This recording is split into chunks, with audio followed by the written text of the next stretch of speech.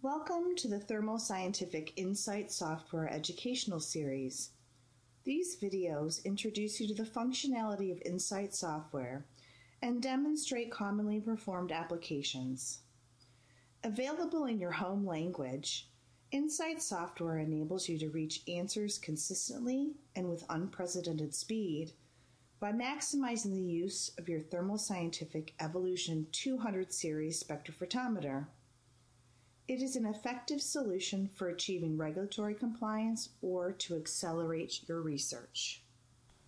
In this video, we will review the basic steps for setting up a fixed wavelength measurement. A fixed application would be used when you need to measure at one or more specific wavelengths. Insight software includes a comprehensive help system covering everything you need to be successful with both Insight software and the Evolution 200 series spectrophotometer.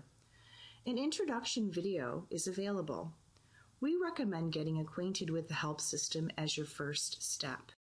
The help system is available from the help menu or by pressing F1 for most Insight screens. Setting up a fixed wavelength measurement. From the home screen, click the Fixed Application button. The Fixed Settings window has 4 tabs: Measurement, Instrument, Accessories, and Samples.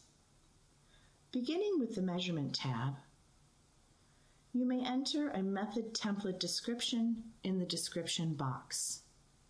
The Instrument tab is where you will select your variables for the fixed measurement. Selecting the data mode, absorbance is the most common, percent transmittance, reflectance, and multiple log calculations are additional options. Integration time is how long the system acquires and averages data at each measured wavelength. Increasing the integration time improves the signal-to-noise ratio. For better results, customers typically find 0.5 to 1 second integration times to be adequate. Selecting the bandwidth. This is fixed at 1 nanometer on the Evolution 201 spectrophotometer. 2 nanometers is recommended for the Evolution 220 or 260 biospectrophotometers. For more information on bandwidth options, please visit Insight Help. Results mode determines how results are calculated and displayed. The choices offered satisfy the needs of most methods. Normal generates results in the units specified in the data setting. For more options, please refer to the help system within the Insight software package. Accessories tab. The available parameters depend on the installed accessories.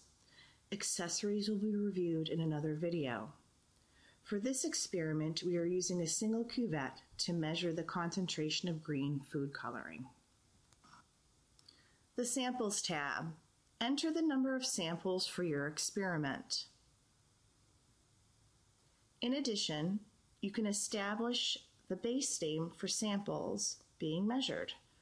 For example, the base name we will use is dye. The samples in this measurement will be dye 1, dye 2, dye 3, and dye 4. We are now ready to take our measurements. Click the green Measure button. The Measure Fixed window is displayed along with the loading guide. Now place your blank in the light beam, close the cover on the instrument, and click OK to start the measurement. After the blank is measured, the Confirm Sample List box appears. At this time, you may make a change to the number of samples, or simply verify the sample list and click Continue. The loading guide appears again and exhibits the information for the next sample. Place a sample in the light beam and click OK. Repeat for each additional sample. Creating a report within the Insight software is quite simple. To view and organize your results for reporting, click Reports located in the lower left-hand side of the screen. To customize the scale of the graph, click the double arrow button at the bottom right of your screen. Use the directional arrows to expand or contract the absorbance and wavelength scales so that all data points are clearly visible. In this example, we are displaying all three measurements. Measurement labels default to a vertical orientation. To rotate the measurement labels, hover over the measurement, right-click, and choose Rotate. Repeat for each measurement if desired. Additional customization options are available under the Reportable Data and Layout tabs. Reportable data enables you to customize the columns that will be shown within your report. Under Layout, you may format and customize your report by including a title, subtitle, choosing which data will be shown, such as graphs and report notes. The print preview screen will update with each selection that you make. Under the menu bar, you will find options to preview, print, or export your report to a USB stick or PC.